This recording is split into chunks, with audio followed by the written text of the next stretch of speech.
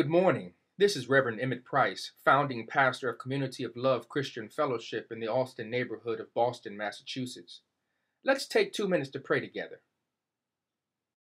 Oh, most holy God, what a privilege it is to spend this time in prayer with you, God, as we continue to pray over the city of Boston for our dear brothers and sisters who were injured, who were murdered, who were traumatized over the events over 1 week ago, a week and a day ago.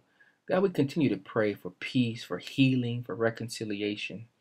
We pray that your power would prevail and that you would continue to show yourself in the lives of those who don't know you. God, what a wonderful witnessing opportunity for those who have lost faith and lost hope, those who feel that things are hopeless and that there is no opportunity for growth here, no progress.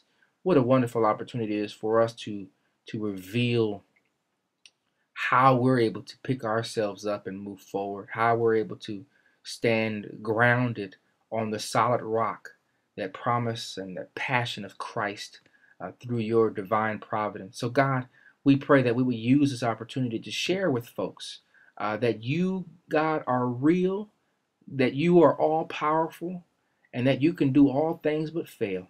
And that God, in your very essence, your character and your nature, you are love. And so our prayer this morning and for the rest of our lives, in essence, is that we can live the love that you provide to us.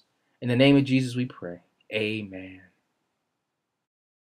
Always remember that no matter what you are going through, God loves you, and so do we at Community of Love Christian Fellowship.